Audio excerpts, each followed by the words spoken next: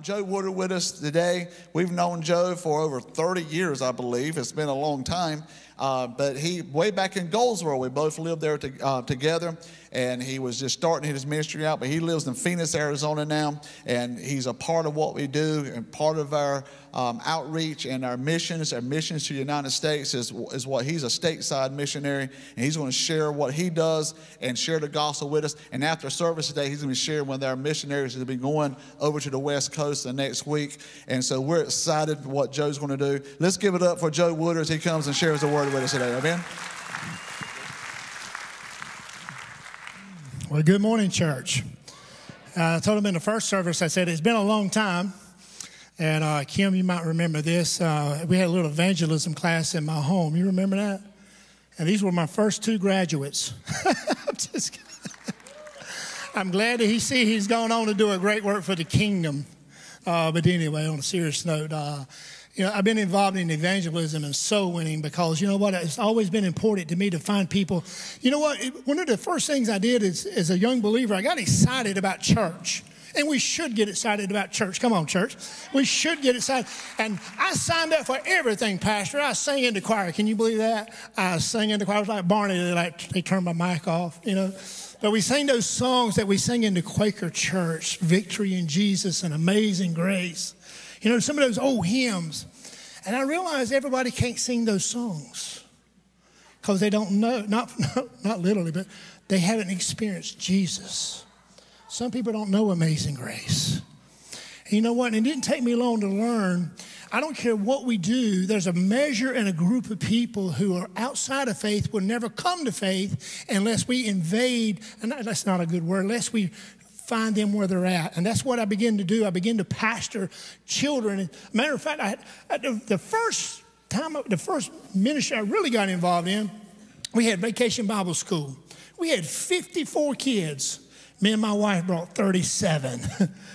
I had them packed in that car. I had a pickup truck, man. I had them stacked like sardines. I said, we're going to church. And we got to church, and man, we had a blast. Those kids loved it. And the pastor called me over to the side toward the end. He said, Joe, he says, you can't bring these kids back.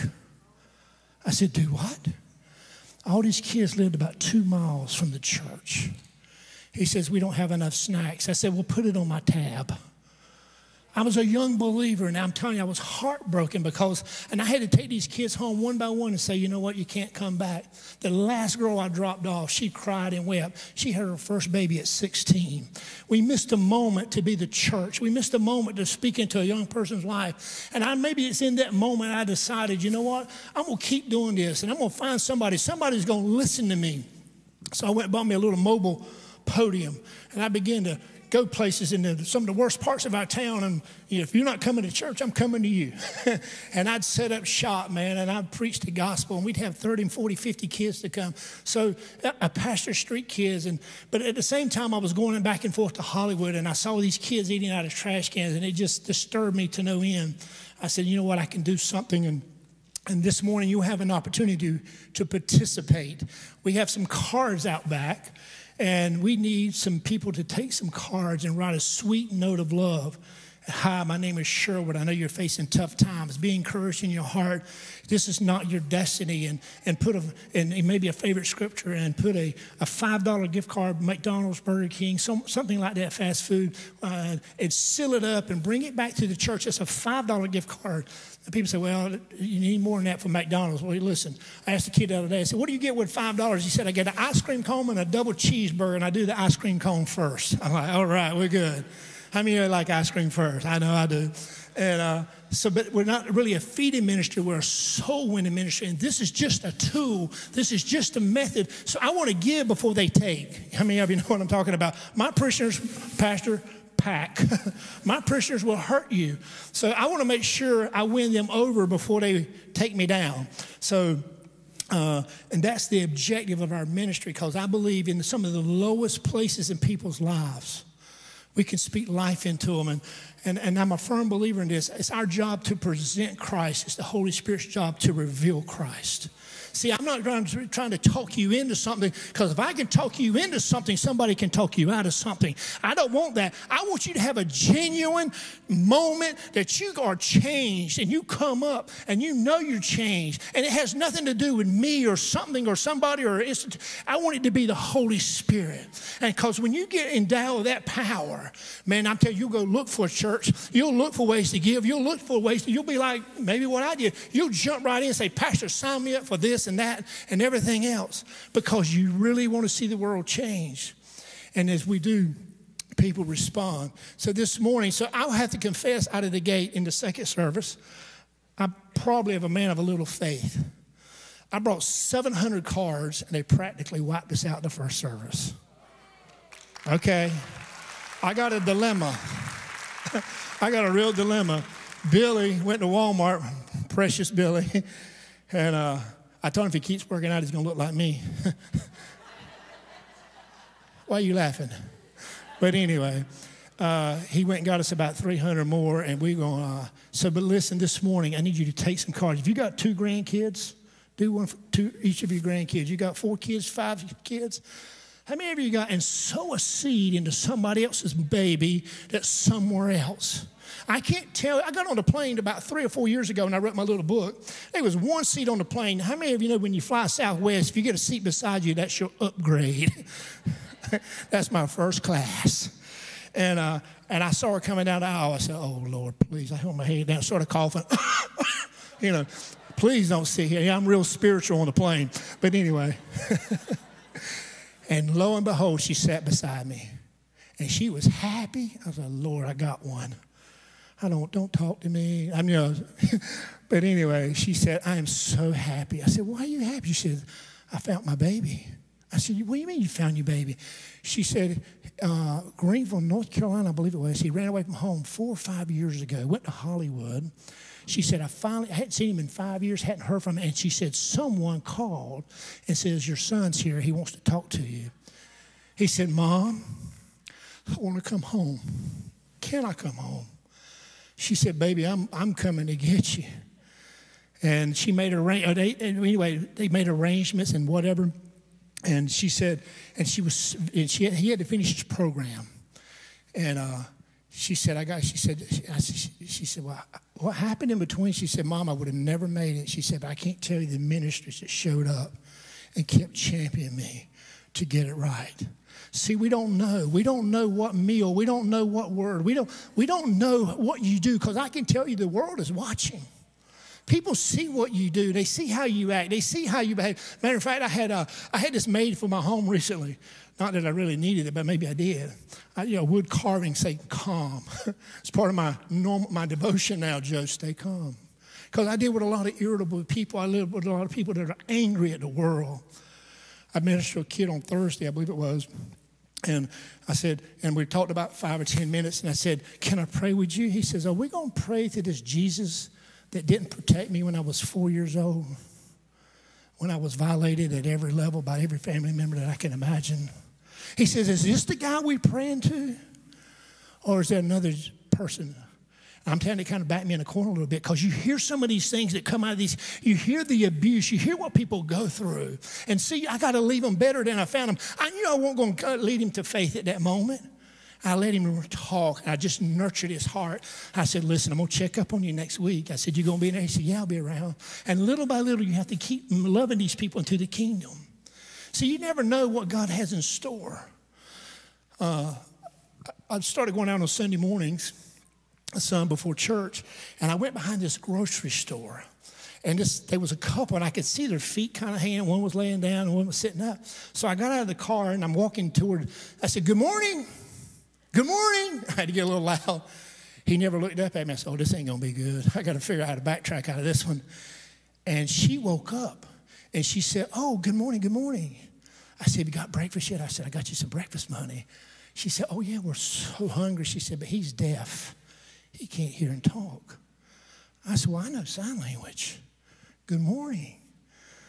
I said, I'm here to share Jesus. And I went through, I'm holding the mic. I can't sign with one hand.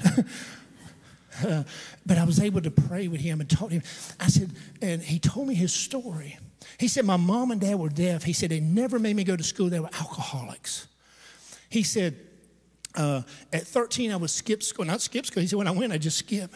He said, I left one day for like 2 or 3 weeks just skipping, going from house to house. He said, I came home and they had packed up and left. No forwarding address at 13. Anybody here 13? Come on. Anybody 13? Stand up.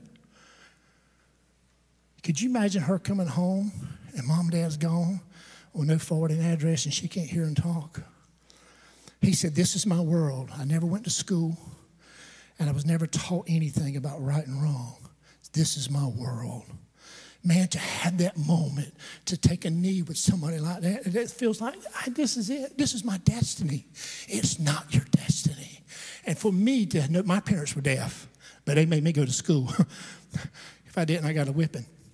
But anyway, I won't go there. But my point is, these are people all around us that are hurting. So this morning when you go out, take a card.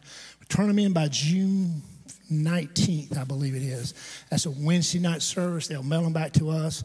I can tell you, I'm on the fringe. I'm down to my last week or two. We find 75 to 100 kids a week. Can you imagine 75 to 100 kids a week? That's how many kids we find. And it's not hard, because on the West Coast, it's just more prevalent than it is here. And we speak life into them. So this morning, please be part of something like that. I want to give you an encouraging story in the Bible, and it's about this guy who heard that Jesus was teaching. And so he can't get there on his own, so he convinced 4 of his friends. How many of you got 4 friends? Come on. I got 2. 4 friends. And he encouraged them to pick him and take him to where Jesus is at. Now, when they got to the door, they couldn't get in. Could you imagine, Sherwood, wouldn't that be an awesome problem to have? You got to we can't get in. We got to come back next Sunday. No. Or you had to make an appointment to get in. I love it like a restaurant. Yeah, put me down for 4 next Sunday. But anyway, couldn't get in. And so, and I could hear the guy now say, well, I can't take him back, man. This guy's heavy. He wore me out. And then the guy says, you know what? I can't leave him like this. And maybe he says, you know what? I own some property. I'll sell a little piece of land. This is where I need your imagination to kick in as a church. See, because all the time we know what the Bible says, but sometimes you have to see what it's not saying. Because there were people just like us. They will move with compassion. They had the same instincts and et cetera. So the Bible said, you know what? I got some land I could sell. Let's cut a hole in that roof. And that guy said, well, I can't cut a hole in that roof. That's a brand new church. That's a brand new building. And the guy says, we got to do something. We can't leave him here. But when one man's faith sparked another man's faith, he said, well, I got 3 billy goats I need to get rid of. I'll contribute. The other one probably said, well, I've been saving money for a rainy day. You know what? Let's do this. So they go up on the roof. Now, can you imagine? You're looking at me right now. How many of you are looking at the ceiling right now? No. But now you'll start looking. Could you imagine? All of a sudden you hear, all of a sudden a little light array come down, and then they would open it up. And then you see these helicopter rescues where the basket comes down. We see that a lot in Arizona where they take them off the mountain. You know, and then what did Jesus say? Take up thy bed, your faith, your faith. You know what? I bet that man didn't have a lot of faith. His friends, his church, those around him, those who knew him, those who said, I can help, those who said, I can do something. That faith coupled with his faith became faith enough for this guy to get a miracle. Come on, church. That's a good place to say amen.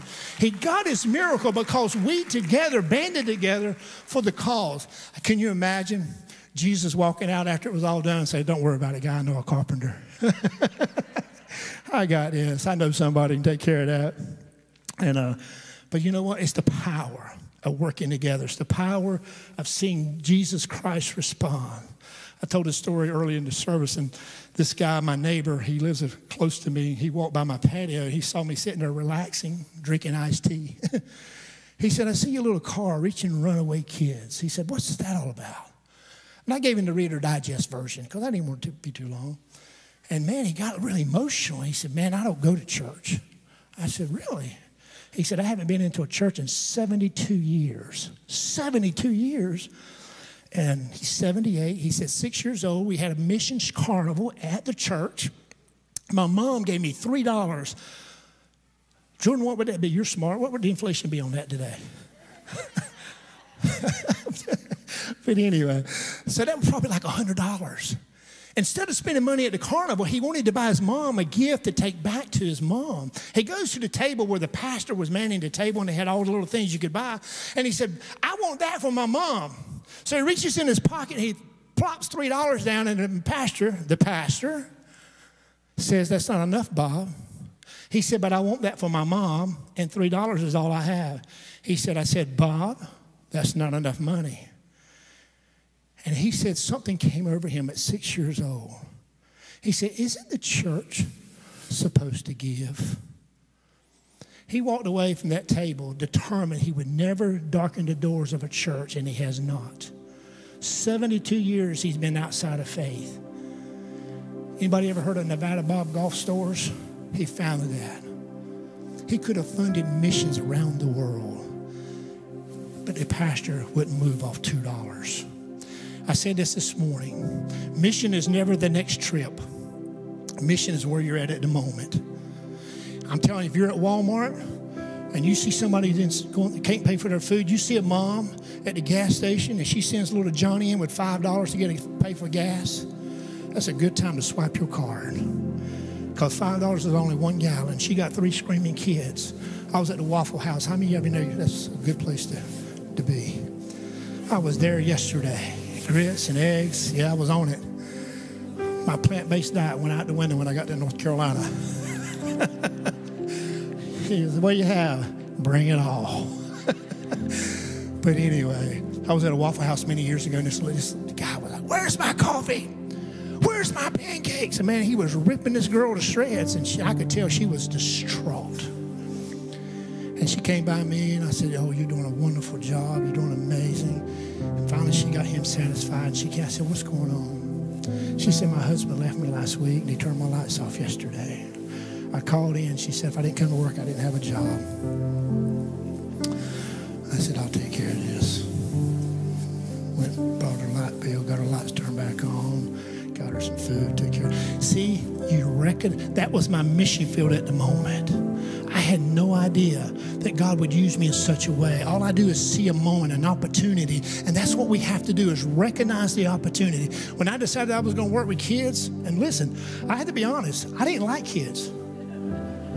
I had 2, and I said, I don't want no more. Don't like kids, and the Lord said, work with kids. I said, oh no, return to sender. Wrong delivery. That prayer didn't come from me. But you know what? God has a way of getting your heart. Because I can tell you, if you're sincere in your faith, and I believe most of you are, when you go to that place in the mornings, it's not about you. God, where do you want me? How can I add to the kingdom today? How can I make a difference? And you know what? You'll hear something gentle. You won't get this long descriptive, go here, go there. No, you'll just follow me, follow me, follow me. I bought an old school bus from Wayne Christian. They wanted $500 for it, and I didn't have $500. But some miraculously, some lady come by my house, said she wrote me a check for $500. I'm like, who are you? I get it now, but as a young believer, I'm like, who are you? I painted that bus with 187 cans of spray paint. You ought to see my neighbors riding by. They said, what do you? I said, man, I'm the modern day Partridge family. We're going to sing. We're going to dance. Man, I had all my neighbors talking. Then finally I had taken it to the streets. Urban missions. You remember that, Kim? And we'd show up in these neighborhoods. Kids would give their life to Jesus. A few years ago, I was at McDonald's. One of the few times I'm at McDonald's. I do like their coffee. And 2 kids behind me said, Pastor Joe, was that you? I said, nope. They were big. Nope. And they said, you don't remember us? I said, no. Pastor Joe, I'm trouble. You used to throw me out of church all the time. I said, trouble? Is that you? And he's like Jordan now. He's huge. It's Saturday night. I said, what you guys up to? I said, we're going to revival in Kinston. I said, you're still serving the Lord? He said, we've been serving the Lord ever since you left town. Wow. Wow. Seriously? Last year, Pastor, I had a bad day. And I've had a few of those. Actually, I've had a lot of those. I actually envision myself working at Trader Joe's. I go to Trader Joe's. I said, Lord, I can stock shelves. Yeah, where's the tomatoes? Right here. I got some good tomatoes right here. I mean, I quit. But I was like, I had these moments. But I had a bad day last year in November a year ago. November some year. I don't know what the year was. And I had honestly quit. I said, Lord, I'm 60. These kids didn't keep listening to me. I heard the Holy Spirit say, as long as you show up, they will. Okay. But I still quit. And I got home, and I had already I was done. I was just going to tell my support base, support somebody else, and I was going to Trader Joe's.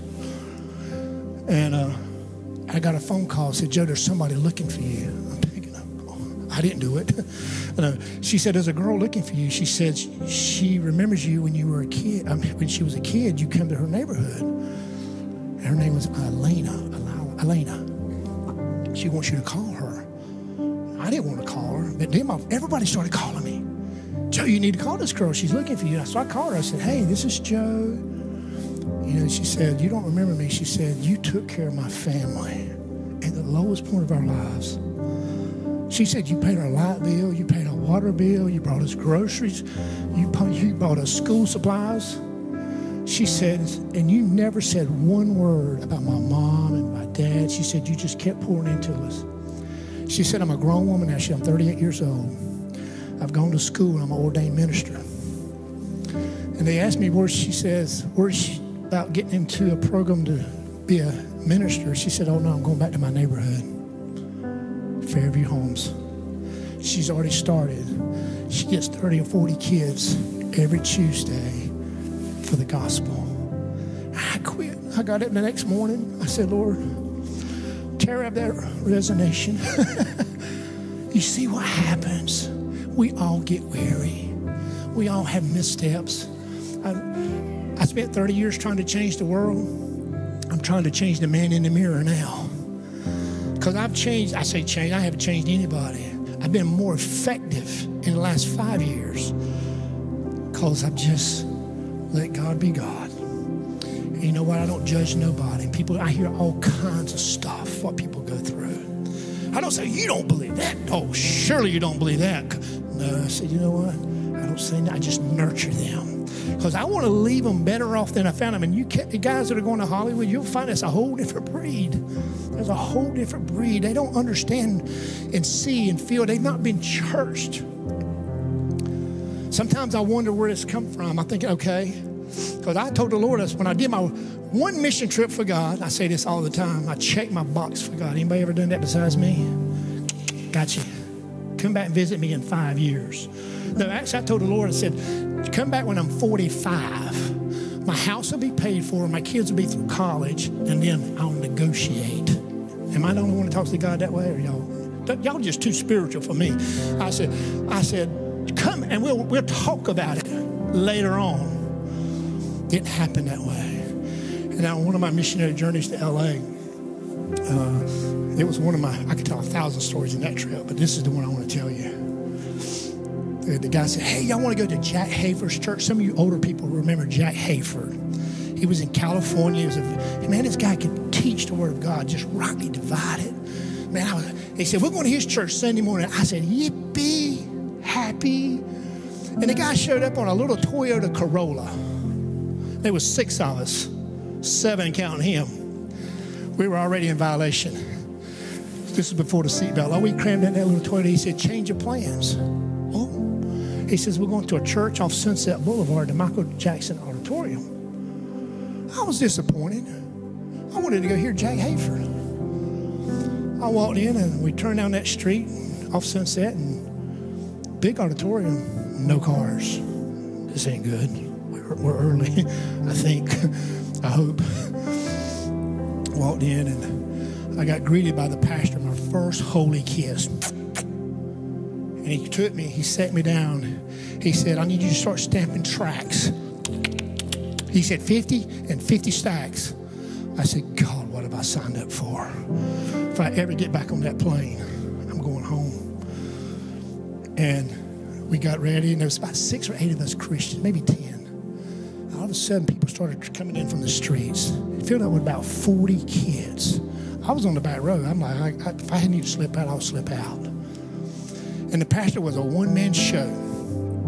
He would do the projector, the announcements, and whatever. And then instead of the sermon, he opened up the floor to the kids. And the kids, one girl, the first girl to stand up, her dress was so short, I had to turn my head down. She'd been on the streets all night long. And she stood there and she started telling, she said, I'm sick of this life. I keep living like this. She said, but if I come out, they will kill me. And trust me, I've been in Hollywood 35 years. They will kill you. And she asked that we pray for her. So us 9 or 10 Christians got up and got around her, and all the 30 or 40 kids, and we prayed over her. Yeah, the unbelievers prayed over her. She had that track in her hand. He said, how'd you find out about this place? She said, somebody told me if I could come here, I could find unconditional love. And little by little, for about 45 or 50 minutes, these kids kept standing up, giving their testimony. And one of the last ones I remember was a gang member stood up and said, my brother died last week. He kept asking me, he said, what's this Jesus stuff you're into? And he says, I didn't have the nerve to tell him, only a week later to find he'd been shot by a rival gang. He died. And so little by little, and I came home from that. I tried to hit my delete button. You can't. You can't walk away from that. You got to see, you just believe names are being written in the Lamb's Book of Life. I quit trying to figure it out. I can't figure it out. I just know if I show up, they'll listen, because there ain't nobody competing with me. I ain't had nobody say, get away from these people. They're my parishioners. You know why? They're in the liability column. They're not in it. They don't bring nothing to the table. If anything, they will steal the table. You know what I'm saying? They take. But you know what? It's in that moment. See, when you give these cards, not only is it a small token of a meal, but you're buying me life insurance. It's allowing me to speak Christ into their heart. One of the kids, I don't know how much time I got, but it don't matter. I met Edith and Fabian a couple weeks ago. Fabian was in a bad way. He was strung out when I saw him. And I could have said, you just a lowlife. Anyway, when you snap out of it, I don't do nothing. I said, Fabian, what's going on? After he told me his name, I said, started encouraging him.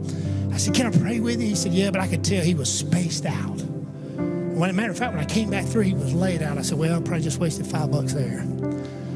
Then another week passed. I saw him and his wife together. He said, hey, babe, this is the preacher.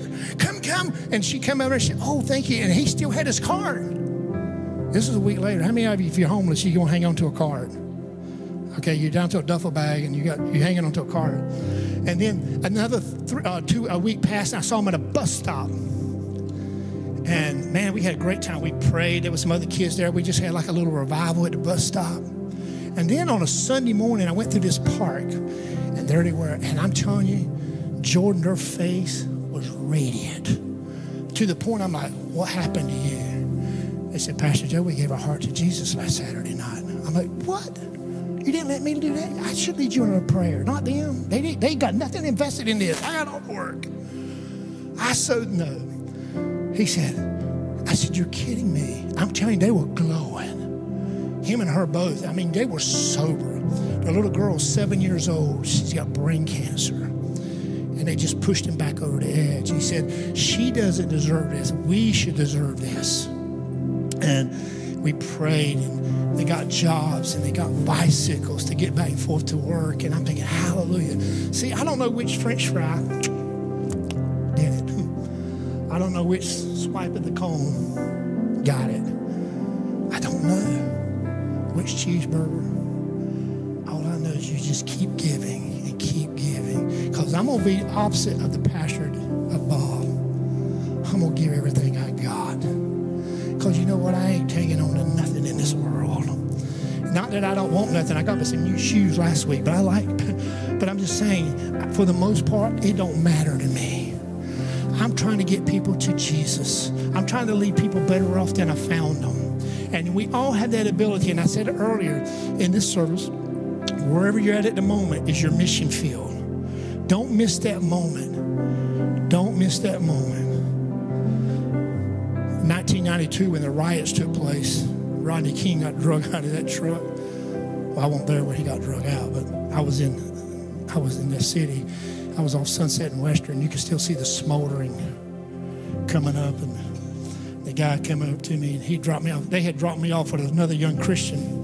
They take these young believers from North Carolina and drop them off in the worst parts of town because they don't know no better. So like, yes, send the country boy over there. If he comes out of that, he's a man of God. And boy, I'm telling you, I had no clue where I was at. Like, hey, y'all. You know, y'all laugh too much. And I said, hey, y'all. My accent was worse back then, kind of like Sherwood's, you know. I'm just messing with you. And he come up to me and said, you need to move on, boy. And I said, you got to tell me twice. You were here before I was. I mean, this is in my head. He said, he come back the second time. He said, I told you to move on. Now, I've got a 2-year-old and a 5-year-old home. I didn't want to go home in a body bag. So for you guys going to Hollywood next week, it won't be nothing like this. This is back in the day. And he showed me his gun. And he said, ratty tap tap. Well, I understand tongues pretty good. You got me. I mean, I could have outrun a marathon runner at that point. That bullet couldn't have caught me. He'd been like the road runner. But anyway. But then I heard the Holy Spirit say both times, don't move. Don't move. I'm like, well, don't move. Don't move. I didn't move. He walked off about as far as from here to 20 feet away or 30 feet away. He turned around. He looked. He turned around and walked off. I don't know if he was blinded. Holy Spirit did something. And I thought about Daniel in the lion's den. I'm like, dude, did they not even see Daniel? I mean, we don't know. I'm like, Daniel, did you not know those lions had real teeth? He goes like, Joe, did you not know those guns had real bullets? We don't know. God has a way of protecting you in the moment. In the moment. Now listen, I'm not a superhero. I'm just like you and I don't wake up in the morning greasy. Yes, Lord. I need coffee, lots of coffee. And I'm like, Lord, can I not go today? No, I go. Because once I go, I find someone that says, if it hadn't been for you, today I was going to commit suicide. Today was my last day alive. I'm like, are you serious? Your last? Yeah, I can't take this anymore. Because the abuse. You come to church twice a week, 3 times a week. You listen to Christian music. You dance, sing in your car at home. And you still miss the boat sometimes. These people have nobody as their safety net. You have to believe. Do you believe, church? Can I tell one more story? Thank you, Sherwood. I told this story here many years ago, but I tell you, it's a powerful thing. This happened probably 15 years ago. I had gone on the west side of town, and I was further 35 miles away from where I normally minister at. And I can't tell you, God said, Joe, go left, go right. Go 300 yards, no, nothing. I just kept driving like, why am I over here? Why am I over here? I couldn't figure it out. And I went by this abandoned hotel, and I saw this kid outside turning the bicycle. Y'all remember this story? He was trying to keep the chain on his bicycle. All you little boys know all about that, right? Couldn't keep the chain on. He was living in an abandoned hotel. I got out and I was trying to talk about Jesus. He was probably 13, 14 years old. And I was trying to share Jesus. He wouldn't give me the time of day. I said, you little mean snake. I didn't say that. I said, Lord, and I heard the Holy Spirit say, buy him a bicycle. I'm like, okay, Lord, we don't mind giving $5 gift card, but a bicycle is out of my range. Buy him a bicycle. No. Yes. I said, I'll be back in a minute. I said, will you be here? And his mom came out. Well, she was a lady of the night. How many of you are with me when I say that? I mean, no windows in this abandoned hotel. So I went down to Kmart. I need to speed up. I feel myself slowing down. I'm going Quaker on you. I went to Kmart and I bought like a $150 bicycle. It was a nice one. Because once I got there, I said, oh, yeah, give me the best one you got. I took that bicycle. I got it out of the back of the truck and I set it down. That kid jumped on that bicycle. I have not seen him to this day. He was gone. I'm like, he didn't even say thank you. His mother began to weep and cry. She said, you don't understand what you just did. I said, what did I just do besides spend $150 for a bicycle? I didn't say that. That's my head talking. She said, Mom, we keep getting into this place. You keep telling us Jesus is going to get us out of this place. He says he rides his bike. He's a great student. He rides his bike to a high-end neighborhood, chains it up behind a bush. He gets on the bus with all the high-end kids. But in the afternoon, he takes his bike and goes back. So he couldn't go to school if his chain didn't stay on. He said, if your Jesus is real, tell him I need a bicycle today. Today. He got a bicycle that day. How many of you know he's a believer probably today? Because it's something you did in the moment. I can't take credit for that. I didn't want to do it. See, sometimes you got to be like this man. You know what? I'll pay for the roof. I'll skip a meal to write a card. I'll give a little extra to the church building fund, Southeastern School. You do something extra because you can. And it's us, the church of Jesus Christ coming together that we all are doing this, that people would know Jesus Christ. Amen? Come on, church. We can do better than that. Amen? Listen. So this morning, if you go back and there's not enough cars, we'll send some more next week, this week, if we need to send some more, if we don't have enough. And you can pick some up next Sunday. But I can assure you, I'm your spiritual postman. I mean, when you put your mail in the mailbox, you believe the postman's going to get it there, right? Especially if you show out bill. You're like, I sure hope he gets that there. We're going to find somebody that needs your meal and needs your words of encouragement. Amen. I want to pray for you. Father, we just thank you for this moment. I want to thank you, Lord, not just for the participation, but to share our heart to win souls, to share our heart to make a difference. Today, Lord, I believe there's someone in this house that says, you know what? I'm going to do something locally in Charlotte. Somehow I'm going to do something in this community even more to make a difference. Some of my greatest decisions for Jesus Christ has not been at the altar. It's what I did on Monday morning driving to work, or Wednesday when I heard that word and I was challenged in my heart, and I said, you know what, I can do something. Because my side says I'm going to just write a check and send him on. But God may want to do something different through you. He may want you to be boots on the ground. Look people in the eye, give them that touch, and just see the miracle that can take place when you say, yes, Lord. So if that's you this morning, would you just slip up your hand and we're just going to do a better job of letting our light shine. Listen, I didn't even call you to the mission field. I just said we're just going to let our light shine. We're not going to miss a moment to reflect Jesus in every opportunity. Father, we thank you for this in Jesus' name. Amen.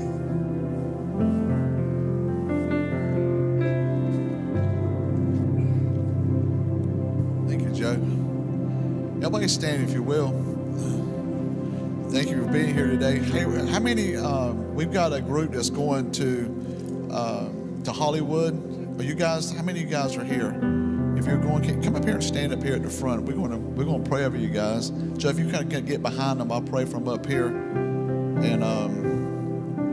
it's probably not everybody, but it's some of them. We've got a group. They'll be going. Y'all leaving next Sunday at 2:00 in the morning. So we'll pray over that. But here's some of these guys, and they're going to they go next week. So they'll be there. They'll leave. So they won't be here next Sunday. Here comes Pastor Ryan. He's going with them as well. And part of Oasis ministry to be staying at the Dream Center. Many of you might have heard about that, or you have, but you can go online and see that. Awesome ministry.